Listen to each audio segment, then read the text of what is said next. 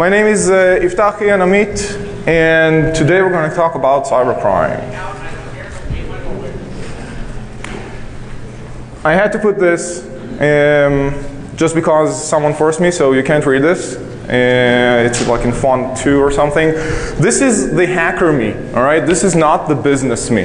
I actually wear suits sometimes, but and this has nothing to do with what I'm actually working and doing, so don't blame me or attribute this to, in any shape or form, to my professional work. This is what we're going to talk about. I'm going to start by blabbering off about myself for like 60 seconds. We're going to talk about cyber war, attack and defense, cyber crime, attack and defense, and then we're going to try to connect them. You should have done some homework before coming in here, or if you haven't, I highly recommend you to do that after this talk, which is to see my Defcon 17 talk, because this is like a post-text to what we found there. So what gives me the right to be here? I still haven't figured it out. I have computer science education, and that's it. I'm not a CISSP. Or any other certification. I'm a hacker, I'm a researcher. I used to manage research for a few security companies focusing on cybercrime, malware, network forensics and stuff like that. I used to manage development, so I've been on that side too, of trying to build software rather than break it. And in my whatever spare time that I have, I do some reserve duty for the Israeli Air Force on, again, cyber stuff. I'm going to say a lot of cyber today because there's just not other terms to that work. I'm really going to try for this. What's that? It's been belt Turkish. Oh, Tommy, there's a gun in your trousers. What is a gun doing in your trousers? It's for protection. Protection from what? The Germans? Yeah.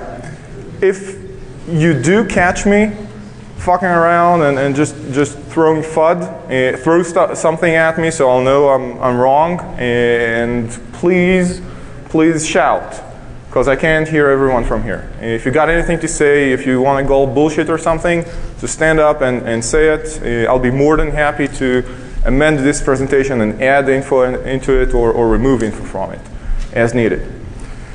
So a quick recap. This talk is basically, wouldn't be here if it was for my research from last year. Last year I talked about, I was doing some research on cybercrime, and I try to figure out how it works from behind the scenes. Beyond the technology, beyond the malware and the polymorphism and the, I'm going to wait with the A-bomb, and all the technical stuff, just to see how it works from behind the scenes. Who is commissioned to write the software? Who's commissioned to run it? How does money get transfer between those entities, how an actual criminal organization is being managed. And this is where we kind of left off from last year, where we found, I'm sorry about the projection, it's a little dark, but what you should see here are some documents that we found on a criminally operated server that we somehow managed to get access to. Again, watch the talk from last year. That really didn't have a lot of commercial sense. If you're talking about cybercrime, you're always talking about how to make money. Well, you can't really sell this in the open market. These are maps that were in a presentation, in a PowerPoint presentation, denoting fighter target positions with their GPS coordinates on a satellite view. This is like a schedule for something. You can probably read it out later on the slides. And a lot of stuff that shouldn't have be really out there. And I consider this out there because the way we got access to that criminal server is horrendously stupid. All right, it's just like having it on the internet, which is how it was. This is finally declassified, so I don't have to skip through it like really quickly. That's a software that again was accessible or was stolen by this criminal organization. That software manages air scenery, whatever, situation for militaries that control, and it controls like the bombing and whatever. It's got a lot of nifty stuff that shouldn't be out there. But again, finally declassified. When I get some more information, track back the Defcon 17 talk. It's a lot of fun. And at that point where we saw that kind of information on that server, we got hungry. Well, at least I got hungry. And one of my conclusions from last year's talk was, well, maybe we should try to kind of LoJack some of the information, or LoJack the server itself, because it kept moving. Which we actually did. We kind of fingerprinted the different files and the different data that was on the server and tried to figure out where it's going to pop up. And it popped up. And this is why we're all here. And I can talk in Defcon again about beyond cybercrime, or where does cybercrime connect to beyond just the economic side of things. So, in order to do those connections, and the title is Cybercrime War, Connecting the Dots, first let's visit what's cybercrime or cyber war. What is this? Raise of hands. Bullet hole. Excellent. This is what we're dealing with on a daily basis. Why am I saying this? Because you don't know what that bullet hole relates to. Is it part of a gangbang shootout in the streets of whatever, Detroit? Or is it bullet hole in some armored vehicle that was shot in the battlefield? We're dealing with the little fragments, with the little incidents, technical incidents all the time, with the malware, with the exploit, with the vulnerability. And in this talk, I'm going to try and do that zoom out and kind of take a look at the whole scenery. All right? Try to figure out if this belongs to cybercrime or cyber war, and what is really the connection between these two. So I was kind of looking at the definitions and what is cybercrime and cyber or war versus crime. And the bottom line is that it's not that different. It might have a little different financing, but it's still heavily financed. Management is a little different, but again, there's a lot of management, a lot of hierarchy, a lot of structure into how those things are being done. And when you go and look up what cyber war is, the Wikipedia definition, which I'm going to bash through this through the next 50 minutes, says cyber warfare, all knows as blah, blah, blah, is the use of computers and the internet in conducting warfare in cyberspace. Now, this definition is all nice and dandy, but again, it's missing a critical thing from my perspective, which we'll talk about in a few minutes. And if you're here in the US, you probably know this guy that was quoted saying there is no cyber war. Who's this? Schmidty, right. It might have been a poor, slip of the tongue. It might have been politics or whatever it is. And there's always someone saying, well, there's no cyber war except when it happened in Estonia. Or, maybe Georgia. Or India, Google, Adobe. I mean, there's always an exception, and there's always someone that tries to break out of that mold because there isn't really a solid definition of what cyber war is and how to treat it in the modern day and age. And what we're going to try and do here is really make the connections between the dots. Really do connect the dots. We're going to look at some past events, cyber war events, and try to figure out where they came from, what was the MO, and how do these things connect in the global perspective. Cyber war is not only state versus state. All right, it's not only Kremlin versus DC. It's neither just spy versus spy. All right, there's a whole area for cyber espionage, which does happen all the time. And from my perspective, cyber espionage is the pretext of war. It's countries preparing for war, therefore they're conducting espionage on an active level to make sure that they're going to be ready when the actual war is going to happen. And just like any war, civilian targets are going to be hit.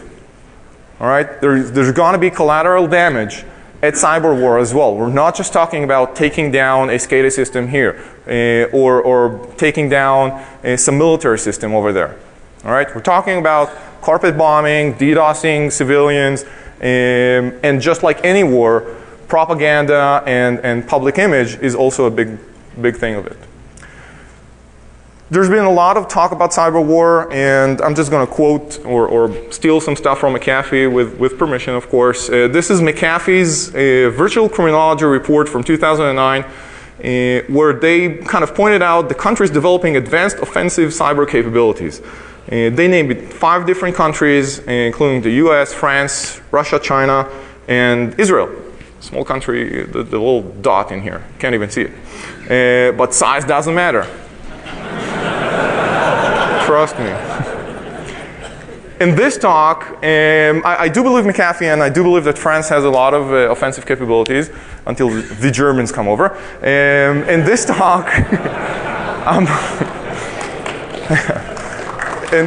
though, I'm going to talk about all those countries minus France plus Iran, because they have been a little more active, as you probably know, in this whole cyber thingy that everyone likes to talk about. And again, size doesn't matter. We're the smallest, but the biggest. So without further ado, let's cover like those 5 countries really quickly, and then move over to the criminal side.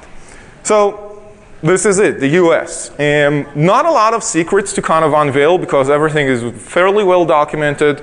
There's a lot of stuff going on around cyber war. If you've been at the Meet the Feds talk yesterday, you've heard the number of open jobs that DoD and the Air Force and Stratcom have for cyber warriors or experts or whatever you want to call them. They're recruiting massively. Okay, setting up Stratcom, for example, with General Keith Alexander, if I'm not mistaken, heading this joint effort from all the military sides as well as NSA and stuff like that. The usual suspects, NSA, the best TLA ever that I saw here was CAT. Anyone knows what CAT is? No? Oh, come on. You should see the logo. It's kind of not presented well here. CAT is the Cyber Action Team. It's a unit in the FBI, all right, responsible for cyber action. I wonder how much action did these guys get. Russia, all right. Russia is again fairly well documented. The only problem with Russia is terminology. There's been a lot of movements there, especially post the Soviet Union, whatever. So a lot of agencies got new names and split up and merged back. I'm just going to name the few that are actually active on that front. The GRU is the main directorate of the Russian Armed Forces. They do a lot of cyber espionage and foreign stuff. SVR and FSB are internal and external, kind of the equivalent of NSA and FBI, to give or take. FSB used to be called the KGB, so these are the same guys. Again, terminology. I love their logos, by the way. Really, really cool. I mean, if you could get those for laptop stickers, please do. Shoot me an email. One of my favorite agencies is just called the Center for Research of Military Strength of Foreign Countries. All right? So there's no hiding about it. It's like me walking yesterday in Vegas with an I'm a Liability t-shirt. It's like, you know, no surprises.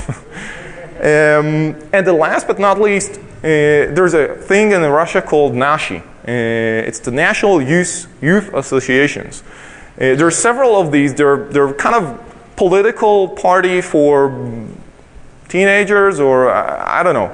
It's kind of a Boy Scouts, but with a political flavor into it. Tightly coupled with the actual political parties, if you can say that, in Russia.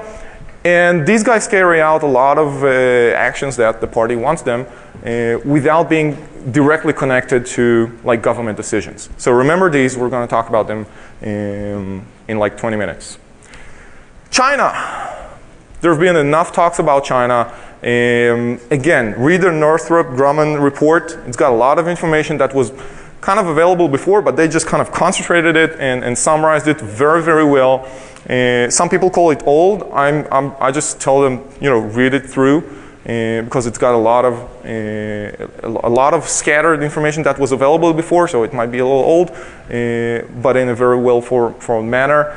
These guys run the 3rd and 4th General Staff Departments for electronic countermeasures and SIGINT, and signal intelligence, which basically mean offense and defense, respectively. And yes, these guys have been practicing, all right? Tighter Rain, Google, whatever. They have the capabilities, they have the knowledge, and they definitely have the infrastructure and the hierarchy to run all those attack and defense. Iran. That's a little kind of shady. Not a lot of information. The one thing that you may notice in Iran is the amount of growth they went through in the past 5 years in terms of internet connectivity, and this is fiber connectivity. Okay. By the way, the telecommunication infrastructure company it's like the monopoly for internet communication in Iran is the government telecom monopoly, and works very, very closely with the Iranian armed forces. Okay, so everything is controlled by them. If you thought that the Chinese Great Firewall is strict, check out Iran. All right, it's even worse. Last but not least, Israel. You're not going to see anything interesting here because this is all Google stuff. I can't really tell you like from the trenches stuff, so it's going to be a little boring. Google it. There's a lot of information, and again, it's going to give you some perspective on what's going on. IDF is like the main actor in terms of cyber offense and defense, adding a lot of attack capabilities.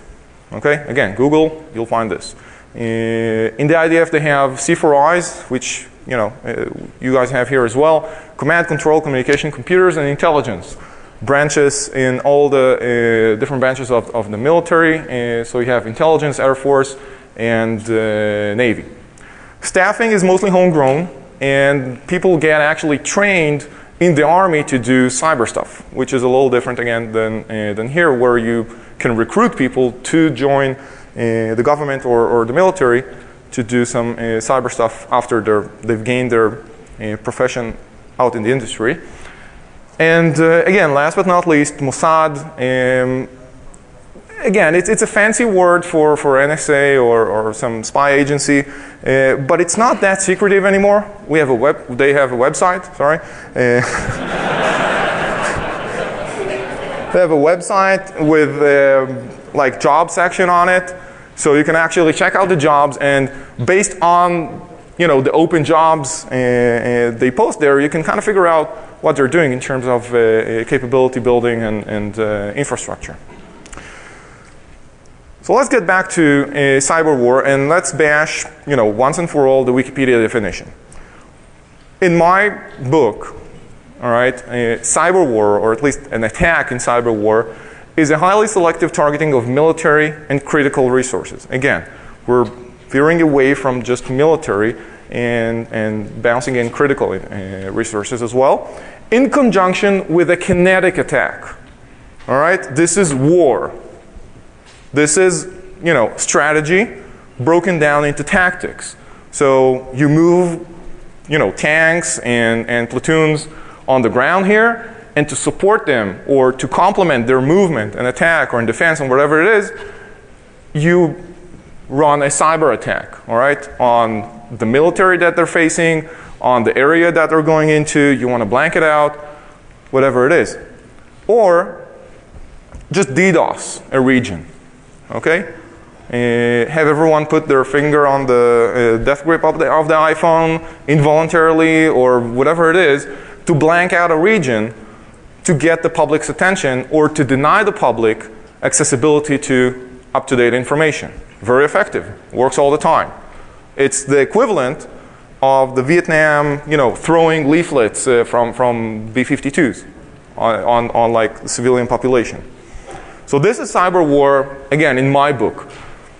You can argue all you want, all right? That's what I think. You want to take it out to the bar, that's fine. So there is cyber war, and there was acts of cyber war, as we'll see in a few minutes. On the defense side, yeah, we're not really there. Because targets are never just military, we're talking about civilian as well. And civilian is beyond critical infrastructure. It can be media, it can be hospital, it can be hospitality, it can be a lot of other things that can affect the public opinion and the public view of things. Physical and logical protections as a defensive side should be considered as a last act of defense, all right? And the ability to shut down a service voluntarily while preventing access from civilian population is in the book of acts and tactics to retain that survivability of the service or whatever it is. So this should be considered a valid tactic in terms of defense, actually shutting down things or preventing access to fight against the DDoS or whatever it is. Okay, so we've covered cyber war, attack, defense, fairly easy. Let's talk about cybercrime before we connect it to. If this doesn't show up when you're talking about cybercrime, you're doing it wrong. All right, you're missing something. Look for this. Very easy. All right, and you might be surprised sometimes. I was, gotta tell you, surprised a lot of times when this popped up in weird places. So this is in my book, Definitions of Cybercrime. These guys work. These guys are like the Gordon Geckos of the crime world. They have a very well organized, methodical infrastructure and hierarchy.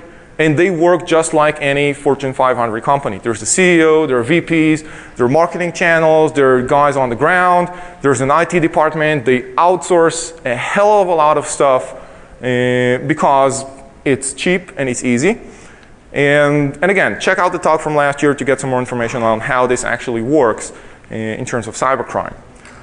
In terms of attacks, this is the stuff that we're all kind of seeing all the time, every day. Usual channels, web, mail, open services, where we get all the spam and the malware and the PDFs and stuff like that steals our social security numbers and runs transactions for us.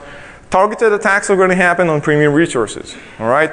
I'm not going to say it, but I'm going to say it. Google and stuff like that is a prime target, all right? Specific companies with specific assets are prime targets. F-35. Carpet bombing is going to be used for most attacks. The standard ops are going to be, with the farming and fishing and stuff like that. But they're going to be very, very geographically targeted. All right, because you can't send Bank of America spam to guys in France, and you can't send Deutsche Bank spam to customers in the UK. So everything is very, very geographically targeted and segmented in terms of marketing.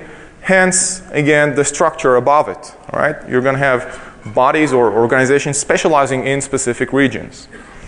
Secondary infections will happen through the initial ones. So once you get a foothold on one asset or on one organization or market segment, it's usually going to be based to pivot off additional attacks. This is how it looks like. And again, this is from last year. Sorry for not updating this. These are the effects of a single criminal server in terms of the sites that it infected or compromised to carry on their attacks. Okay, so we mapped out, we lit up a point. This is obviously an approximation. It's not like for every domain and URL that was compromised to include malicious attack code, and we put it geographically. Now you have to remember that server from last year did cater for at least 5 different criminal organizations. All right, this is like SaaS for criminals. So everyone was running their own regional thing, and again, you can kind of see that with the focus on east and west coast of the U.S., the western part of Europe, and some scattered attacks, East Asia, Australia, and some of Brazil and South America. This is how it looks like in terms of the actual groups. All right. Once you start tracking back, whose account is it on the server that runs the attack on those URLs, and whose account is another one, and you map it out with intelligence information from law enforcement and your own kind of open source intelligence, you can kind of focus down on the groups that actually run the criminal operations. So again, it's not a big surprise. These groups specialize in their specific geographical regions. In terms of ammunition, this is one of my favorites, Zeus, if you don't know it. If you want to copy, just ping me. Very easy, all right? And this still baffles like 99% of AVs. If you click here, build loader, you're going to get a new copy of the actual Trojan, the executable, with a very, very low detection rate. And if it's not low enough for you, just click again, and again, and again, and again. You can test it on VirusTotal or test it yourself. It's got a GUI. I mean, seriously. It's got a config file. You tell it what you want to do, which websites you want to attack, which websites you want to alter on the user's browser. This is, all right, and again, I'm going to get a lot of crap for it, an APT. It's an advanced persistent threat. It stays on PC. It goes fairly well undetected, and it's very advanced. You can do a lot of neat stuff with Zeus. It's got a web portion to it as well. That's the command control center. So every bot, every instance of that loader that you've built that gets installed on a victim's machine pops up here. You can filter this by, again, geographical regions. You can group them together to form different administrative groups. This caters for multiple users. So you can have, and again, you can have different permissions for different users managing this system. This is, you know, this is the shit. You can drill down, obviously, issue commands, look at the data that was harvested from those PCs. You can filter them by connection speed so that you can group the fastest connections into a group called DDoS and the slowest ones for a group called check later, and so on and so forth. It's very easy to use. Again, you don't need to be like an uber hacker from Defcon to do this. You can be, you know, my mom. This is fire and forget. Defense. Again, I hate those signs, but you know, what can you do? We have antivirus, malware, spyware, rootkit, Trojan, tons of companies that make a lot of money. But seriously, when was the last time you've seen one of those actually work against a really, really good threat? All right, this is, again, I've just ran the click loader thing, the build loader thing, and you can very easily go to this, get to this stage where the results are 0 out of 42 antiviruses that detected this as malicious, not even suspicious. All right, we are lacking on the defense side. And then you have guys saying, well, but we have firewalls and IDSs and IPSs and stuff that runs on the network with agents and Tron and stuff like that. But seriously, all of that, those attack vectors go through port 80 and 443 and 53. And what happens over SSL? Your IPS and IDS is blind to most of the encrypted stuff that goes on your network. You don't even know what's going on there. You want your IDS to do something about it? Yeah. So we have a problem. How do these two connect? I've talked about cybercrime, I've talked about cyber war, and my claim is that cybercrime is being used to conduct cyber war. All right? These are the dirty workers of the governments that carry out their, you know, nasty attacks. And I can claim this all day, but without proof, we're going to go nowhere. So again, I'm only going to talk about stuff that I can attest to, that I've seen, that I have data for. You're going to probably want to say, hey, Ian, you missed this and that. And fine, I might have, but I haven't seen like actual data from it, so I'm not going to include it here. One of the things, you know, the first thing that comes to mind when you talk about cyber war is Estonia. It's been bashed to death. And I don't feel like talking about it because it's fairly boring. And it didn't have a real kinetic act in it. So yes, a lot of people made their careers over, you know, analyzing this to death. Read about it. It's interesting. Next. Israel. Let's cover some interesting events.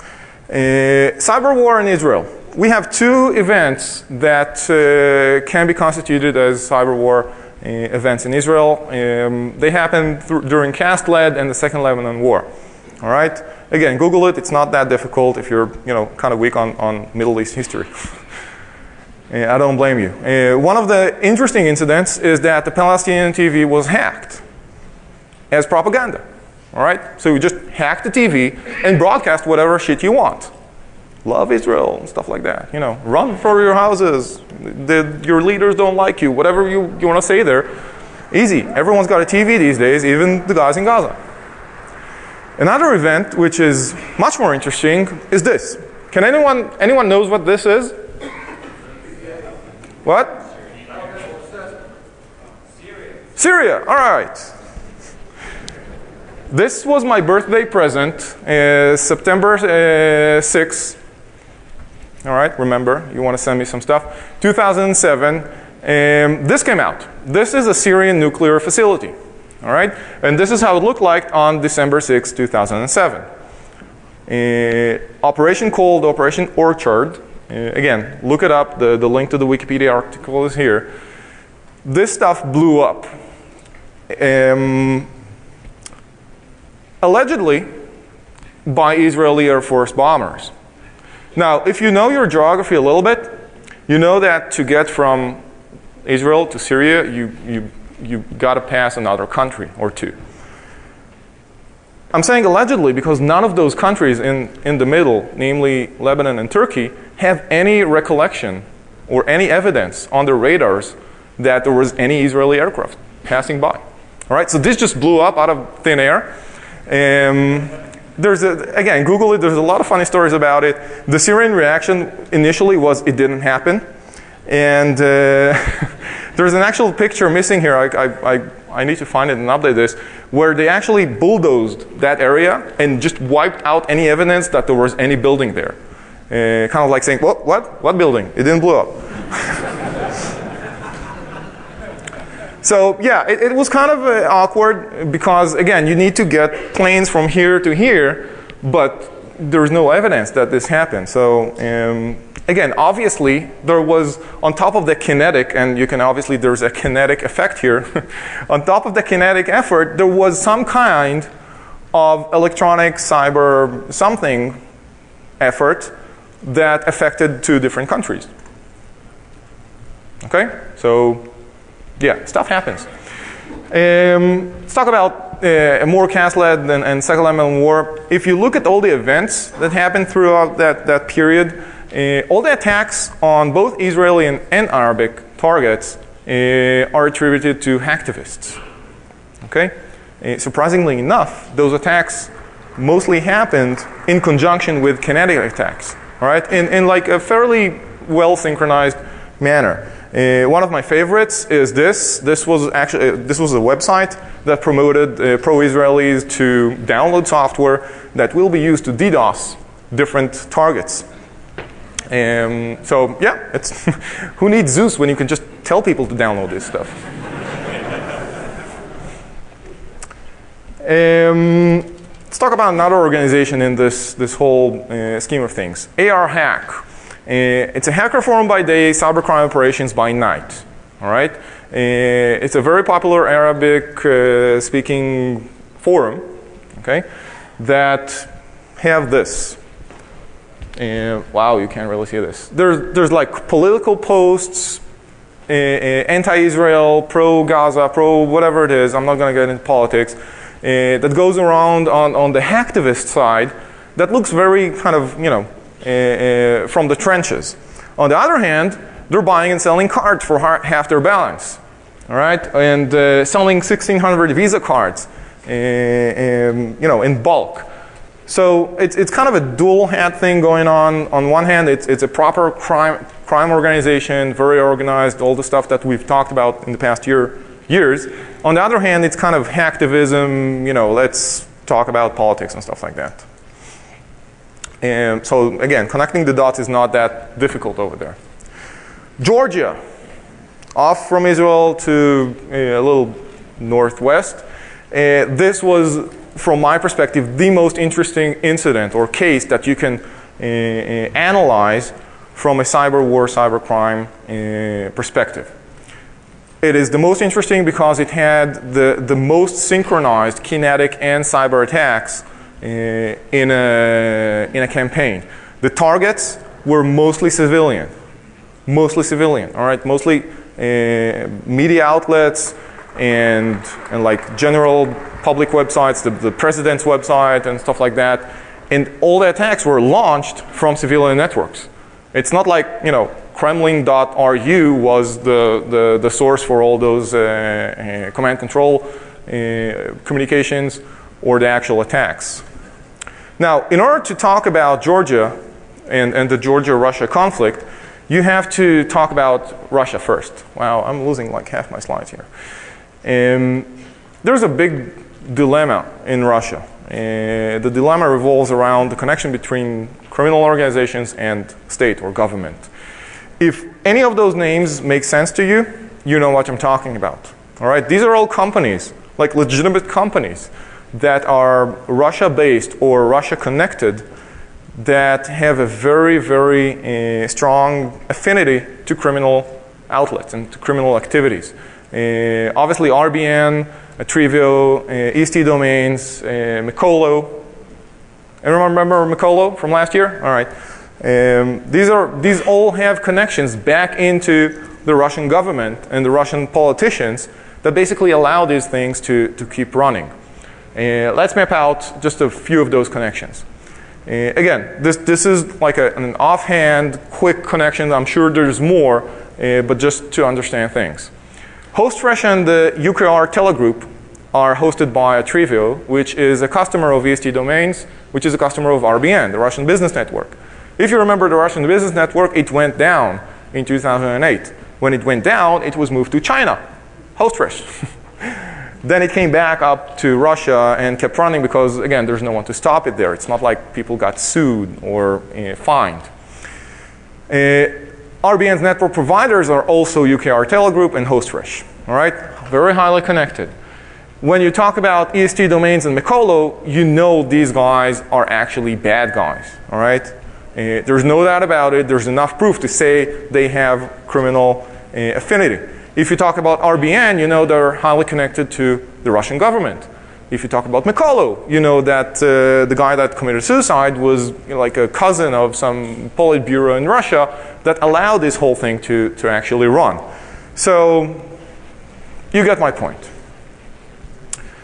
So back to the actual attack in Georgia. This is what started the cyber aspect of it. All right, you start seeing commands issued from the standard CNC servers, basically saying flood, president.gov.ge over HTTP, UDP, and TCP, HTTP, TCP, and ICMP.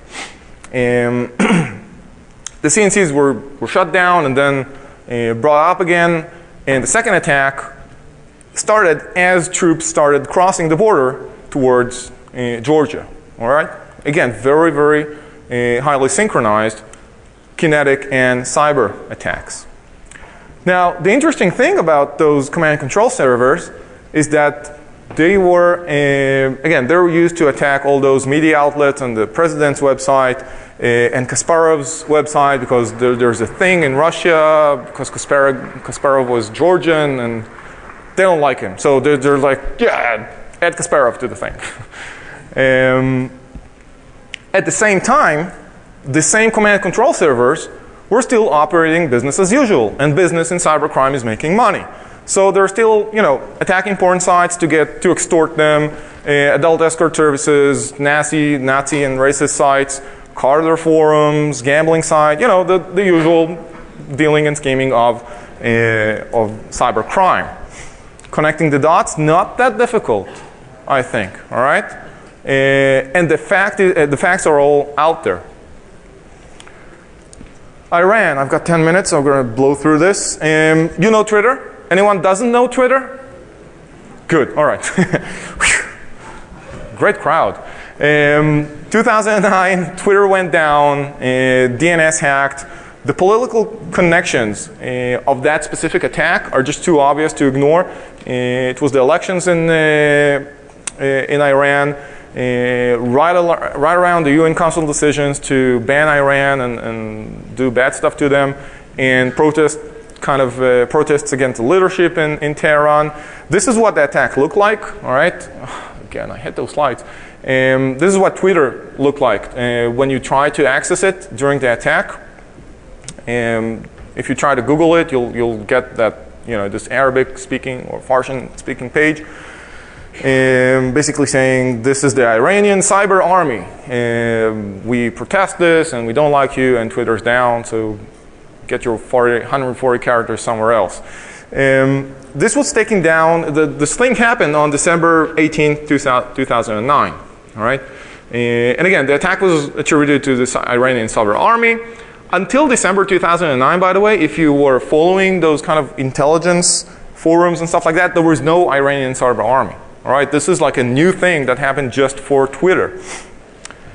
But if you, again, closely look at the affiliations between the groups, you realize that the Iranian cyber army is actually part of a group called ASEAN. It's a Shiite group of, again, hackers and activists and stuff like that running inside Iran.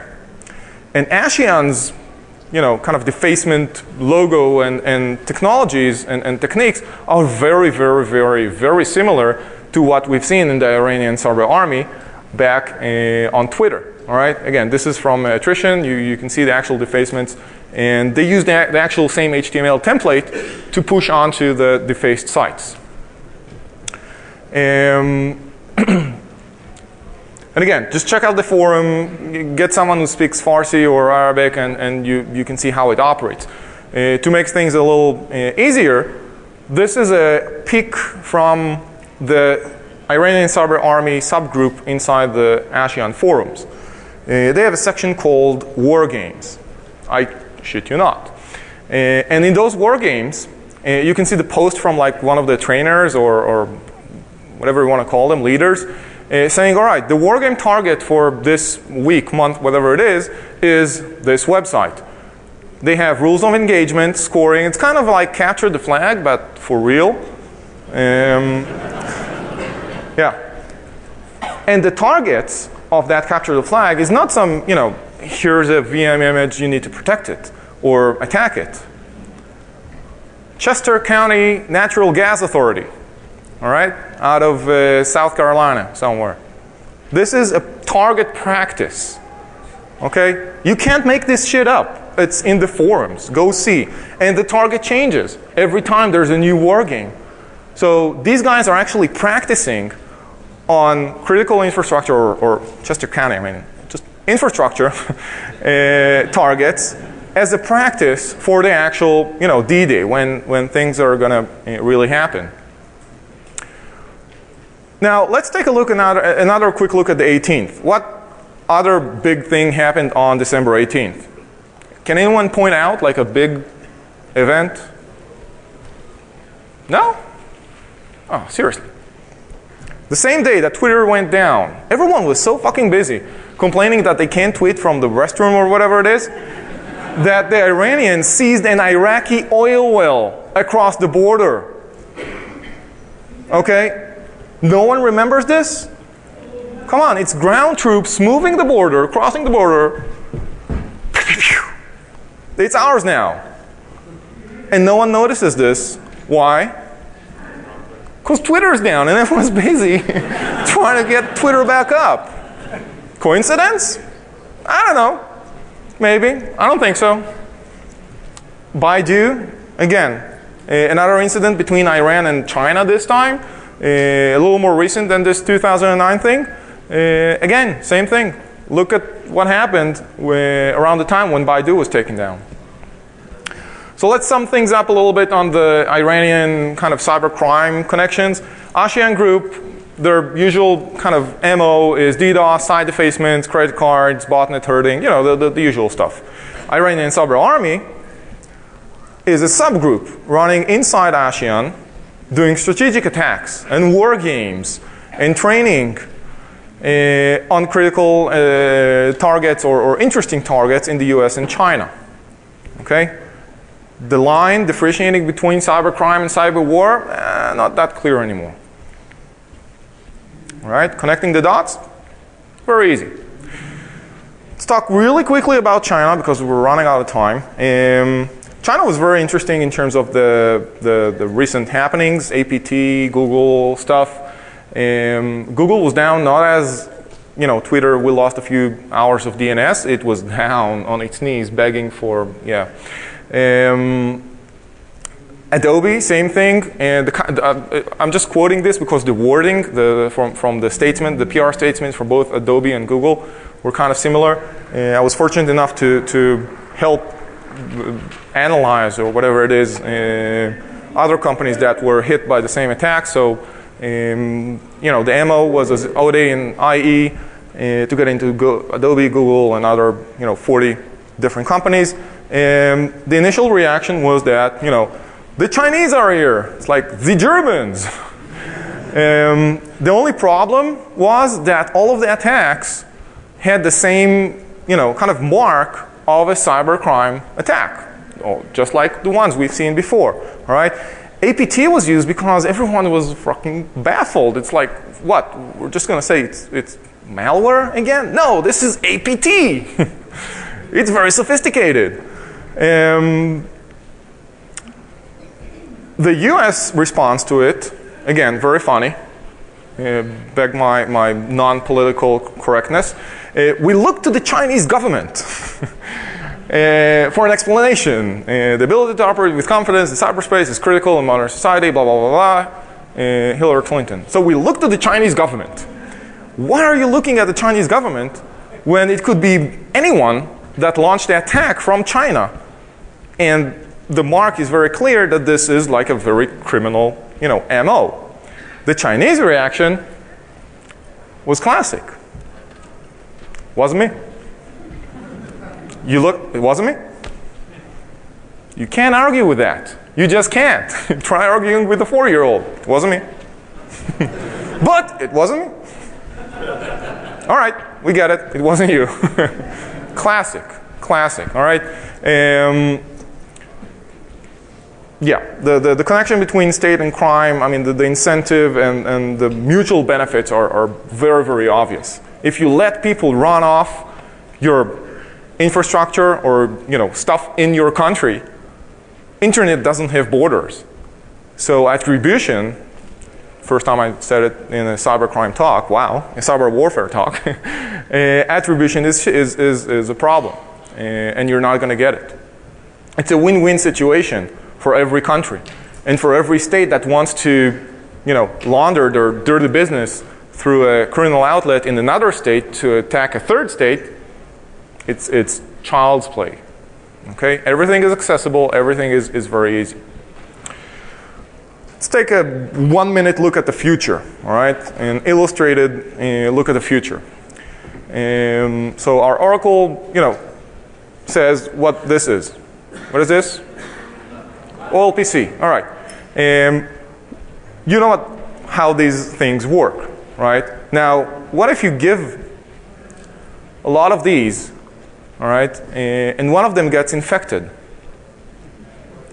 And you give them into a country that doesn't really have the capital to start purchasing services and antiviruses and protection and stuff like that, you get one of the biggest botnets on Earth. All right, so take a look at this. Wonder why OLPC didn't make it the first round? Well, security. They didn't think it out. They didn't think it through. And sending it to like third world countries that are not going to put, McAfee or Kaspersky on it, or Symantec, or sorry if I missed anyone. Some more future. There's no weapons of mass destruction. All right. Contrary to common belief, there's no. Well, now there is the internet kill switch. But seriously. Weapons of mass destruction in the future is still connectivity. Okay? The more connectivity you have, the more power you have. Especially if it's dispersed around the world. All right? Back to attribution. And what's better than connectivity? Cloud. Cloud is the dream of criminals and countries alike. Because again, it even further distances attribution and gives you more power, on demand. Okay, so look for more malware, malicious stuff on the cloud. Again, I'm not going to do that, look at Amazon EC2 and malicious servers talk, because someone else did it. So let's sum things up, and I'll be right on time, hopefully. The good and the bad, as usually. All right. The good thing is that this is getting some proper attention. And again, I was very happy to listen to the Meet the Fed talk yesterday. You see a lot of governments training and adding capabilities to handle these kind of scenarios. All right. And starting to realize that their policies from 4 or 5 years ago aren't worth the paper they're printed on. And they print a lot of paper for some reason. The bad side is that commercial development of malware is still king. All right? If you want to have a really cool malware, you get it outsourced. All right? You buy it off someone, and believe me, in that criminal world, it's happening all the time. As usual, when you mix good and bad, you get the ugly. Good meets bad. Money changes hands, less tracks to cover, criminal ops already creating the weapons for the countries that don't have the skills. So while you're training your people, who's going to carry out the actual attacks? The guys that already have it. Fix the future, all right? You're not going to fix cyber war before fixing cyber crime. So whatever we're doing in making law enforcement talk across borders, again, internet is borderless, apply that later on for state versus state. That's it for this. Before I get kicked off, if you have any questions, we'll be in room 112. 112, right? 112. Thank you very much. Have a good day.